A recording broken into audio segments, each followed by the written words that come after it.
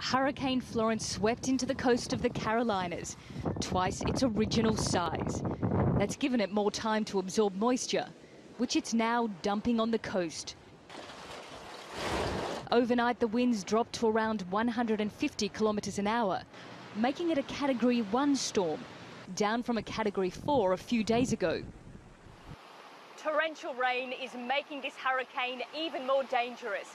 And if it stays like this for days, major rivers will break their banks, leading to catastrophic flooding further inland. What about 804? Emergency crews are trying to rescue more than 100 people trapped on their rooftops in the city of New Bern. I knew the water wasn't coming in. There, some people had decided not to evacuate from their homes. But the waters rose too high, and now they're in trouble.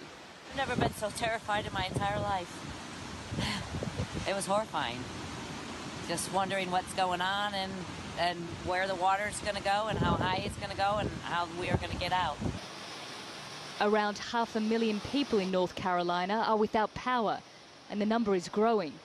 Officials say it could reach 3 million people. Utility crews from all over the country are standing by to restore power when it's safe for them to be out. We have approximately 20,000 or so people in 157 shelters. That number fluctuates. More shelters will be set up. Over the coming days, the focus will shift from the coast to inland. Gale force winds and constant rain will likely down power lines and trees. This hurricane has slowed down on the coast, but that doesn't make it less dangerous.